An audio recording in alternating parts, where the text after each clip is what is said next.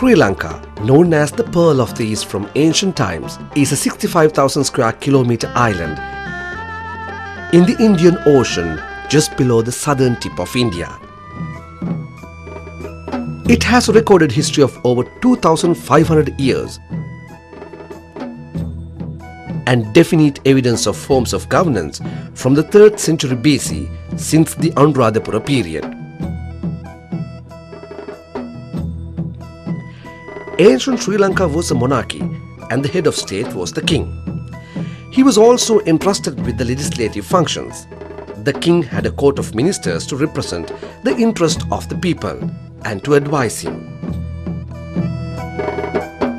King Pandukabhya made Anuradhapura a fairly modern city, the first capital of Sri Lanka in the 4th century BC. The forerunner of the parliament, the royal court, met in the evenings to manage municipal matters under an official called Nagara Guttika.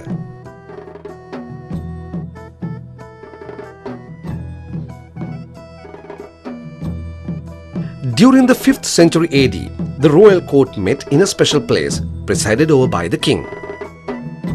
Ruins of an ancient royal court is visible even today at Sigiriya. During the Polonnaru period, a special decorative building was constructed by King Parakrambahu for the meetings of the royal court. King Nisankamalla, who followed him, built his own royal court.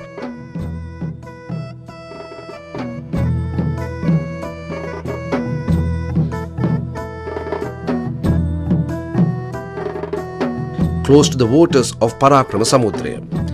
This tradition was followed even in the last Sinhala kingdom, Kandy, where an artificial lake was created close to the city.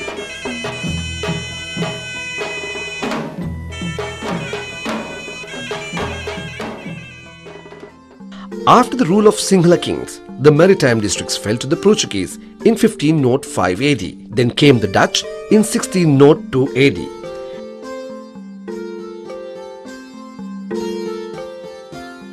And with the signing of the Kandyan Convention in 1815 AD, Sri Lanka became a British colony. However, just 3 years later, the British administration was disrupted due to rebellion by the Sinhalese. As a result, the Colebrook Commission was appointed in 1833 to introduce reforms. On its recommendations, the two separate councils, the Executive Council and the Legislative Council, were formed.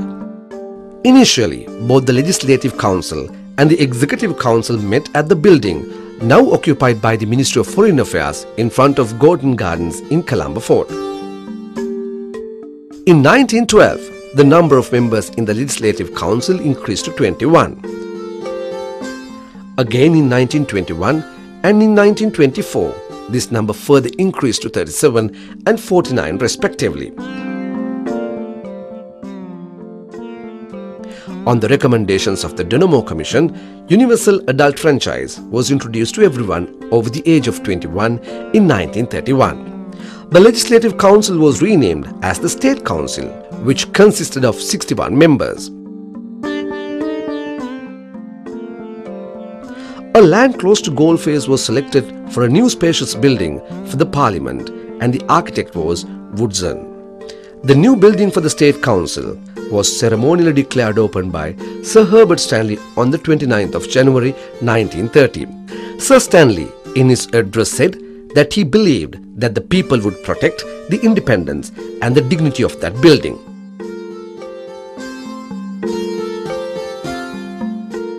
The Salisbury Commission appointed in 1944 recommended a number of reforms in 1946 based on the Westminster model. Accordingly, the Parliament consisted of the Senate or the upper house and the House of Representatives or the lower house. The Senate had 30 members and the House of Representatives had 101 members, of which 95 were elected members and the 6 were nominated by the Governor-General. The Prime Minister and the Cabinet were answerable to the lower house. On 4th February 1948, Sri Lanka attained independence with dominion status. The head of the state was the Governor General, representing the Queen, Right Honourable D.A. Senanayake.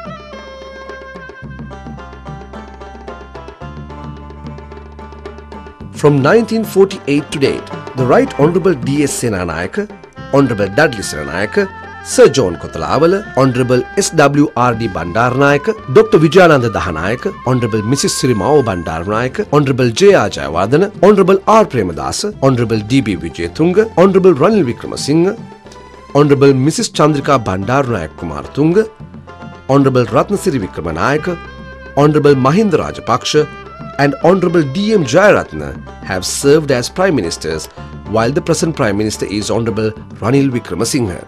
Out of the former Prime Ministers, Honourable J.R. Jayawadana, Honourable R. Premadasa, Honourable D.B. Wijayatunga, Honourable Mrs. Chandrika Bandaranayak Kumaratunga, and Honourable Mahinda Rajapaksha were later elected as Executive Presidents. His Excellency Maithripala Sirisena is the present Executive President. Prior to the introduction of the presidency, Sir Oliver Gunathilaka and Honourable William Gopallava served as Governors General of Sri Lanka. Sri Lanka became a republic on the 22nd of May 1972 with the adoption of a new constitution. This constitution provided for a unicameral legislature named the National State Assembly, which consisted of 168 elected members. On the 7th September 1978, the Second Republican Constitution of Sri Lanka, the Constitution of the Democratic Socialist Republic of Sri Lanka, was enacted. The significant features of this constitution were the introduction of the proportional representation system and the executive presidency. The number of representatives rose to 225, out of which 29 were appointed from the national list of members. The Parliament is the supreme legislative authority of the country, which has a lifespan of 5 years. The Parliament can be summoned or prorogued by a proclamation by the President. The main functions of Parliament are enactment of legislation, supervision of the executive, and control of public finance. Ventilation for public grievances is carried out through public petitions and questions in Parliament, and the control of public finance is carried out through the Public Accounts Committee and the Committee on Public Enterprises. As the Parliament building at Galle was inadequate, in 1979, the House permitted the building of a new Parliament complex in Sri Jayawardhanapura Kotte. The Kotte Kingdom, which was founded by the King Nissanka Alakeshwara or Nissanka Alagakonara in the 14th century, was made the capital, later by another distinguished king, Parakrambahu VI. Kotte abode the sacred tooth relic during this period.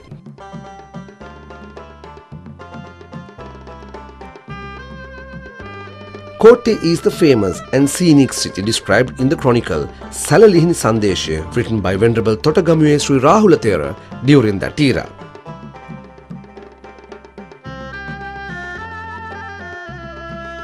The new parliament at Sri Jayawardhanapura Kotte was ceremonially declared open on the 29th of April 1982, and it is the third building after the Legislative Council was established in 1833. With the opening of the new parliament, Sri Jayawardhanapura Kotte became the administrative capital of Sri Lanka.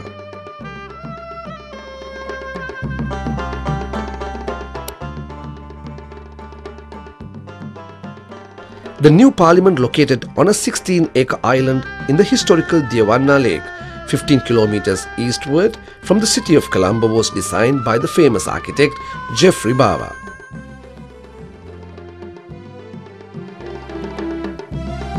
Under the standing orders, Parliament meets on 2 alternate weeks after the first and the third Sunday of each month, on Tuesdays, Wednesdays, Thursdays and Fridays.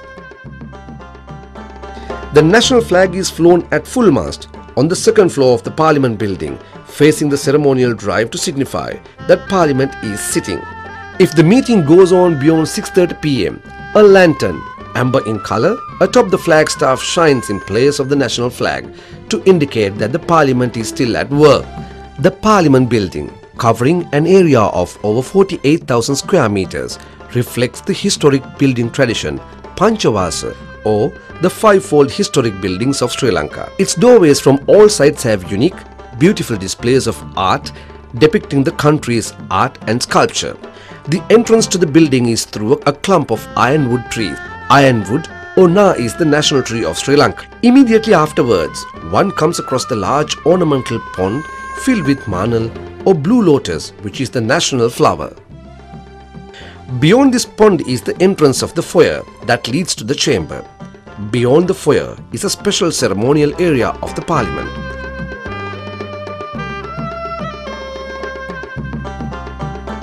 On either side of the foyer are two large ornamental bells which were gifted to Parliament by Mitsui Construction Company of Japan. The ceiling of the foyer has been decorated with a colourful tile designed by the famous artist Mrs. Ina de Silva. Across the veranda in the centre is a large bronze sliding door, and behind this door is a pair of gates made of iron and silver. These gates lead to a rectangular lobby. 3 flights of stairs from this lobby lead to the door of the main chamber. The walls between the main door and the entrance to the chamber is covered with exquisite murals by the renowned artist Dr. Manju Sri. These are unique, traditional paintings depicting the gods and goddesses as mentioned in the episode Salalihini Sandeshya. At the top of the flight of steps is the beautiful, elegantly embellished door of the main chamber made of silver and copper. Inscribed on the door of the chamber is the preamble to the Constitution of the Democratic Socialist Republic of Sri Lanka, in Sinhala, in Tamil and in English. This has been done in a style similar to ancient stone inscriptions.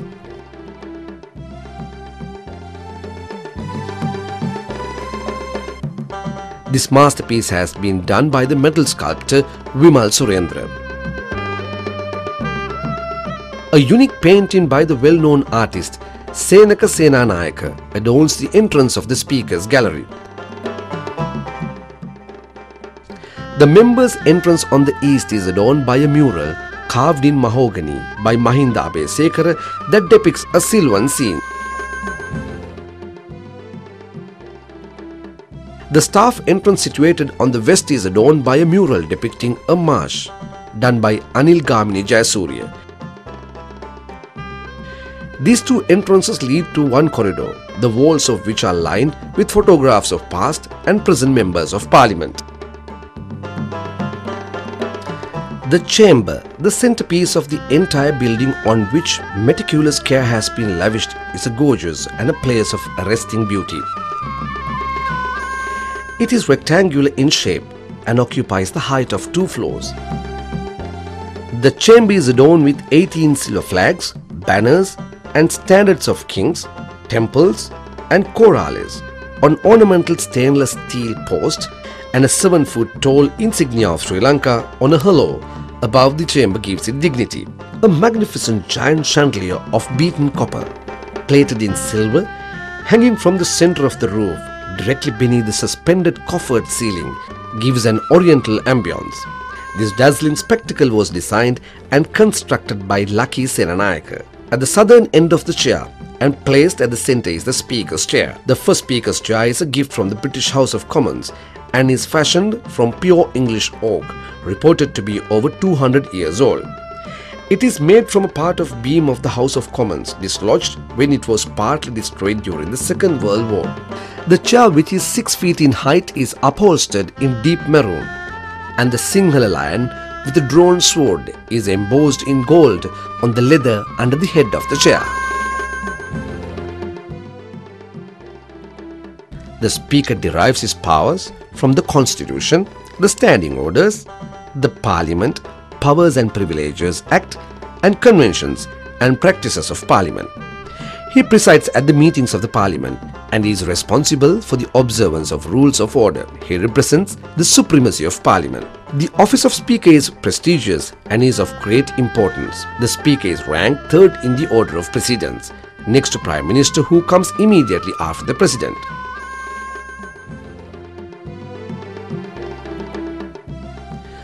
According to the standing orders, the Speaker, the Deputy Speaker and the Deputy Chairman of committees are elected by the members. The outstanding qualities of the Speakership are independence and impartiality. The Speaker is also responsible for the management of the parliamentary estate. The Speaker is elected by the House at its first meeting following a general election. In the absence of the Speaker, the Deputy Speaker, and in the absence of the Deputy Speaker, the Deputy Chairman of committees will preside. There is a Chairman's panel that assists the presiding officers.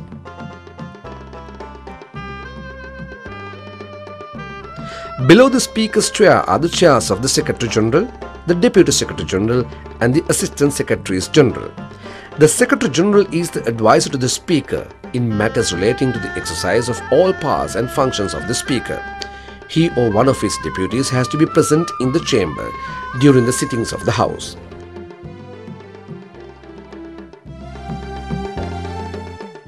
The Secretary General has to hold the balance between the government and the opposition, and he must also enjoy the confidence of both sides. His advice is available to all members, irrespective of party affiliations, and such advice is comprehensive, frank, and impartial.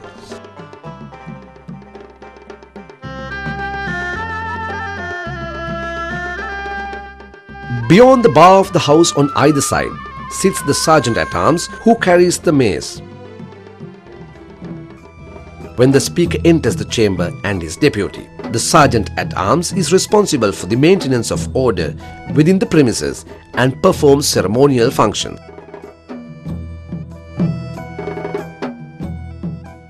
He is privileged to be allowed to wear a sword to indicate his authority to defend the Speaker and the members of Parliament. To the right of the Speaker are seats allocated to members of the governing party. On the left are the seats that belong to the opposition. The seating capacity is for 232 members, with 166 seats on either side. The first two rows of seats on right-hand side of the Speaker are reserved for the Cabinet Ministers. The 8th seat in the front row is reserved for the President, while the 7th seat is occupied by the Prime Minister. The Leader of the Opposition sits directly opposite the President. Just above the steps leading to the chamber, from the main entrance is a rectangular nickel band placed across the red carpeted floor of the well of the... This marks the bar of the House. The face of the bar is engraved with intricate designs, traditionally symbolic of intrepidity, perpetuity and prosperity. No one other than an elected representative is allowed to cross this bar except the Secretary General's staff who are attached to the chamber.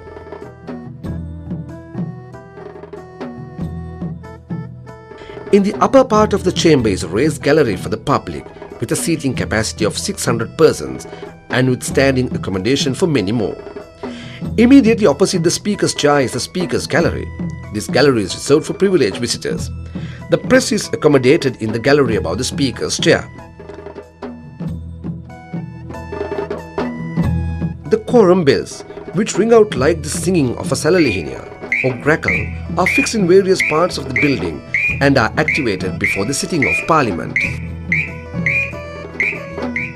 Parliamentary sittings commence with the arrival of the Speaker. The Sergeant-at-Arms leads the way carrying the mace, followed by the Deputy Sergeant-at-Arms. As soon as the Speaker enters the chamber, the Deputy Sergeant-at-Arms announces the Speaker's arrival. A procession made up of the Secretary General, his deputies and the Speaker make their way through the chamber.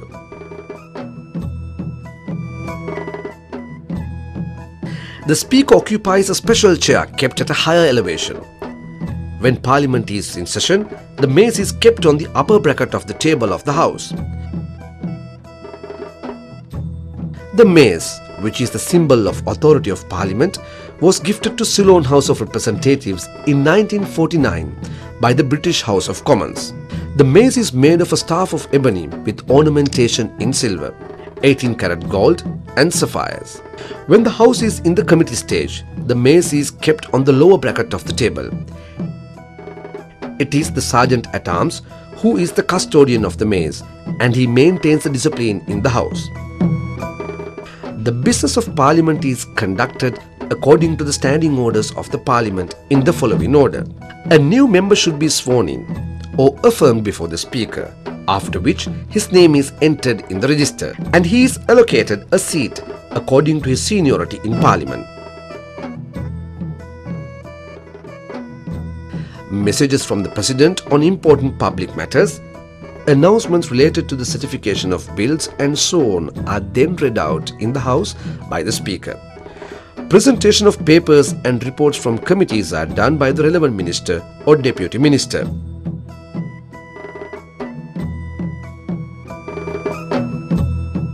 A major portion of the work related to the passage of bills is done by the relevant committees. Committees have been established under the standing orders. A committee can summon experts and any other relevant person to assist the committee to arrive at their decisions. Many different committees can function at the same time, whereas in the main chamber, only one matter could be taken up at a particular time.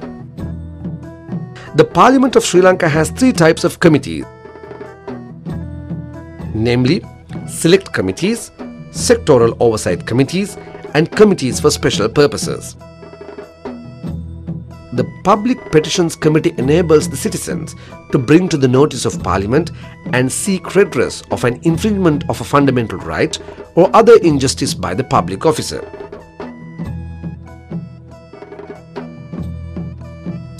Question time of Parliament is very exciting. Questions are notified beforehand and are included in the order paper to be answered by the relevant minister.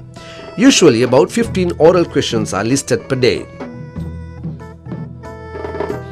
By convention, Parliament always passes votes of condolences on the demise of its former members. Ministers are entitled to make statements on subjects that come within their ministerial responsibility. Any member against whom criticism or comments of personal nature have been levelled is entitled to make a personal explanation even though there is no motion before the House.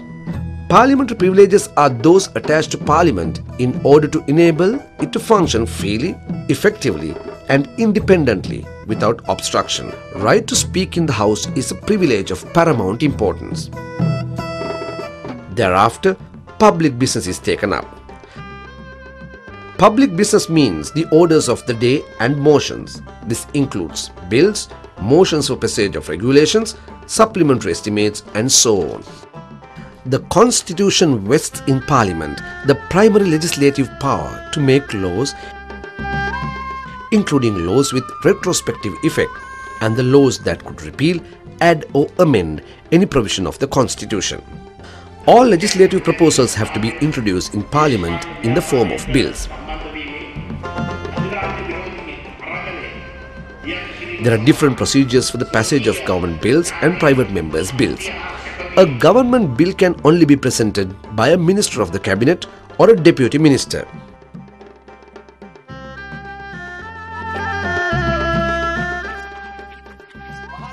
Their formulation is originated in a government ministry or department and is then referred to the legal draftsman for the preparation of the official draft bill. It is the responsibility of the Attorney General to examine every bill for any contravention of the constitutional provisions. The draft bill along with his opinion is then forwarded to the Cabinet of Ministers. Upon receipt of the Cabinet approval, the bill is ready to be published in the Gazette and referred to Parliament for enactment. After the first reading of the bill,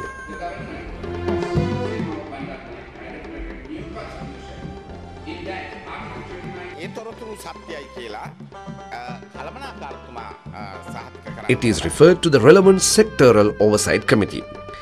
Its report is then presented to Parliament. The second reading of the bill is the main debate, where the members express their views on the subject. The second reading debate would encompass wide-ranging discussions on the principles and the scope of the bill. Following the vote in the second reading, a bill is referred to the Committee of the Whole House. The third reading of the bill is for the approval of the overall content of the bill, with the committee stage amendments. Basic rules relating to the debating in Parliament is that a member who wishes to speak should do so by standing and addressing the chair. He can only be interrupted if he gives way.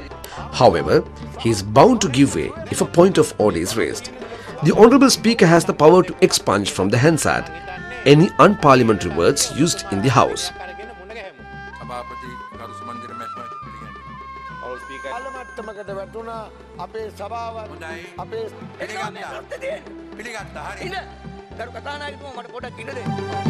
The Parliament has a well-equipped library which is exclusively for the use of members of Parliament. The stock held by the library includes books, periodicals, newspapers and reference material in subjects such as law, political science, history, economics, sociology and so on.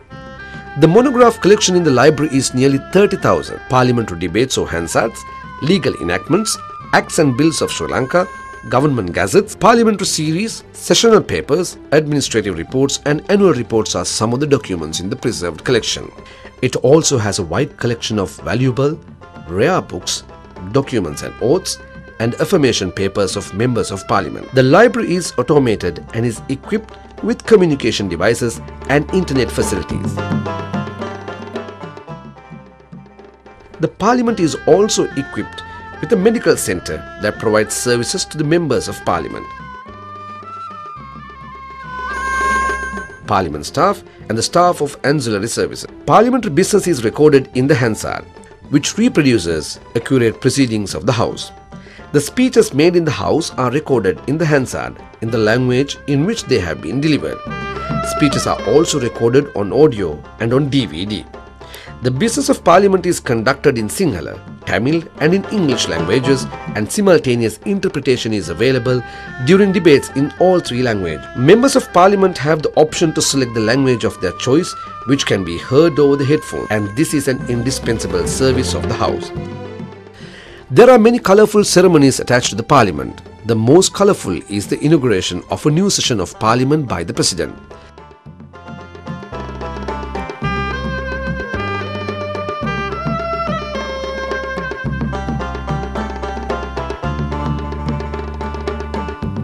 Another colourful event in Parliament is the presentation of the budget speech. Addresses to parliamentarians by visiting dignitaries are also special events in Parliament. The Parliament website is www.parliament.lk. This site provides relevant information to the general public on members of Parliament, the Secretariat and parliamentary procedure.